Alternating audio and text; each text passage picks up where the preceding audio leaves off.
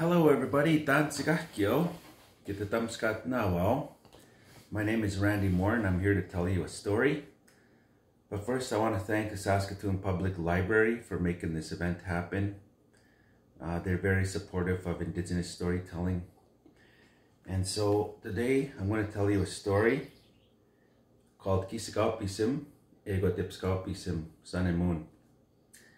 And by the way, my name is Randy Morin. I introduced myself in my previous story, and I want to welcome you all here. So my book here, illustrated by Mitchell Poundmaker. Mitchell Poundmaker. This is my second book. My first book is called Sun and Moon. Sun and Moon. And but this story is based on the lives of my two children. We live in Saskatoon, and me and my wife, we have two beautiful children, Kisik and Kisei. And I wrote this book based on their experiences when we go to the reserve. They're very lucky. They have both set of grandparents, so my parents and my wife's parents, right? So that we get to visit both places. So anyway, I'm wearing my lucky Sagihtawin hat, which means love. Sagihtawin means love, because we need love. So anyway, here we go. This book is about love. It's about humor. It's about relationships with one another, with the natural world. It's about teachings and values and indigenous knowledge systems, right? Old knowledge systems. Okay, so here we go. Contemporary times, the story. That's the first page. One early Saturday morning, twin siblings Sun and Moon woke up. They were excited. They were going to spend a weekend at their Mushum and Kukum's house on the reserve. I also wrote it in Cree. Piagwawi patsig sipayak ni sutiwa kiskaupisim egotipskaupisim e mochikiwan skatsik e wintogyokawatsik umosumuawa egwa ohkamuawa askikanik. But for the sake of this storytelling, I'll just tell it in English.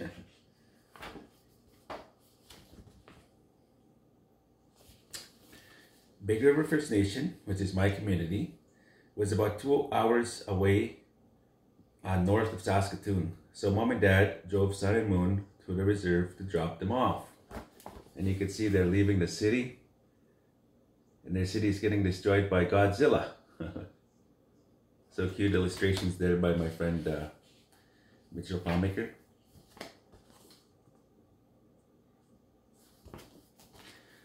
When they pulled up, Mushum was outside chopping firewood. He was so happy to see his grandchildren, he dropped his axe, rushed over to give each of them big Mushum bear hugs. Kukum, who was waiting on the front step, said, "Me too. Astam, come here, my babies," and hugged the children with all her heart. Then Mushum said, "Hey kids, I have a good idea.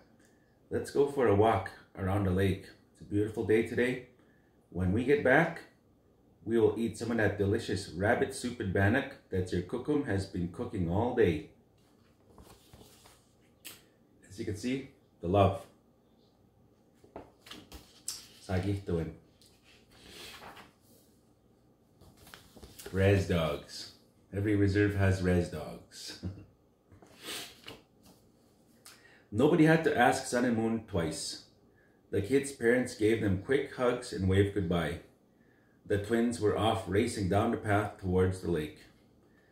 As Mushum started walking down the trail to catch up, his dogs came running to join them on their walk. There were all kinds of dogs on the reserve. There were big dogs, small dogs, funny-looking dogs, even mean-looking dogs. Mushum patted a friendly one on the head and said, "Did you know these dogs? They are our protectors at night. They have always been here for us, even before the horses got here." So dogs deserve respect.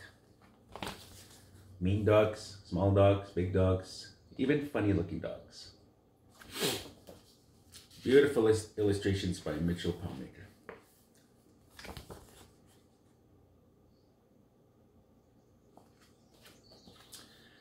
Mushum and the kids kept walking.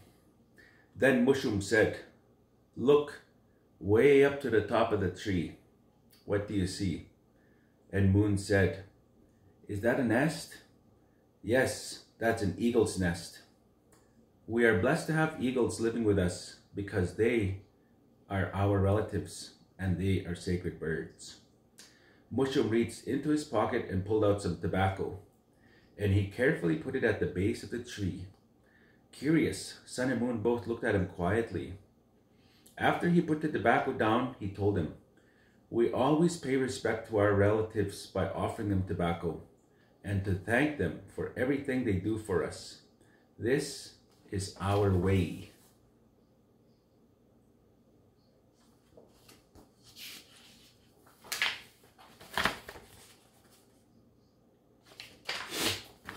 So they continued walking until they came upon a giant red anthill. Sun said, "These ants are way bigger than the ants we have in the city." And Mushum laughed. "Are they? Bigger and tougher, eh? Maybe we should call them res ants." You can learn a lot about these ants by watching how they work together as a community. They all work together to raise their young ones.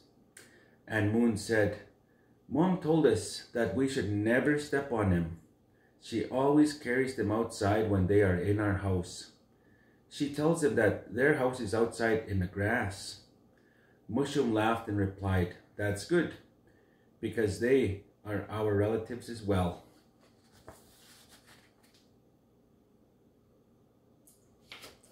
Don't torture animals, don't kill them. They have every right to be here. I mean insects, sorry.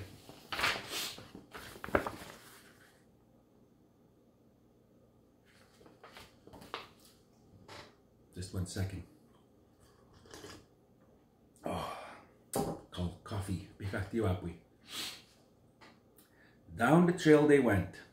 Sun came up to a small garter snake and jumped. Mushum said, "Whoa!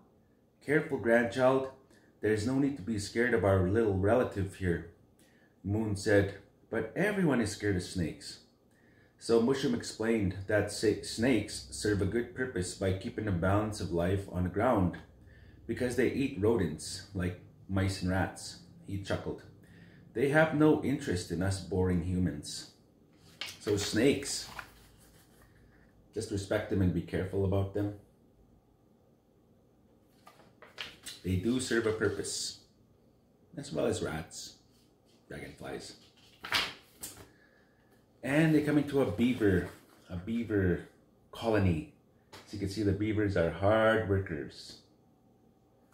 You can see the Loch Ness Monster. No water there, the Loch Ness Monster. There's always lake monsters on reserves.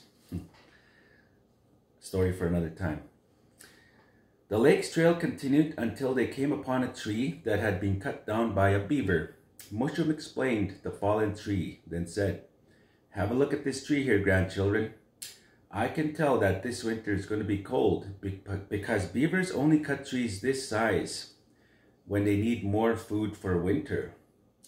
Mushum rolled up his sleeves and lifted the tree out of the way. From here, they could see Mushum and Kukum's house just up the hill. Look at the size of that tree Mushum's lifting. So Mushum's strong.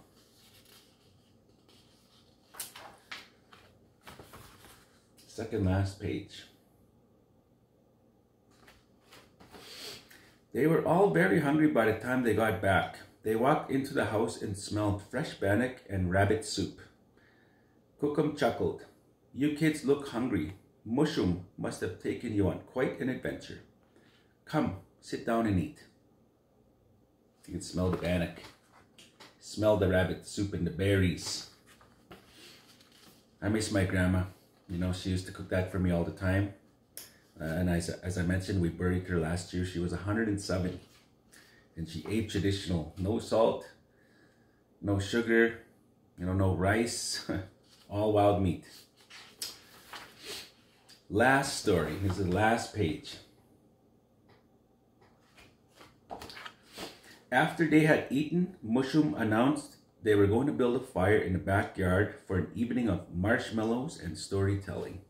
Sun and Moon were thrilled and rushed out of the house to start collecting the wood that Mushum had cut. Sun suddenly stopped and asked Mushum for some tobacco. Kukum was curious. What for a grandchild? Why do you need tobacco? And Son said, before we use the wood, we want to give the trees thanks for being our relatives and for letting us use them for fire. Mushroom and Kukum looked at each other, smiled. It was so nice to have their grandchildren there to visit them for the weekend. As you can see, all the ants came to listen, all the beavers came to listen, the snakes came to listen. All the creatures that they encountered on their walk came to listen to the stories that Mushroom was sharing with his grandchildren. And that is the end. That's my little book, Sun and Moon. So thank you everybody for listening to me. It's been an honor to share stories. That story was aimed more for like young children. So I want to thank Saskatoon Public Library for making this happen. Megan Stesic making it happen. And I look forward to telling you more stories in the future. Again, it's been an honor. My name is Randy Morin, and I thank you all for listening. Hi, thank you.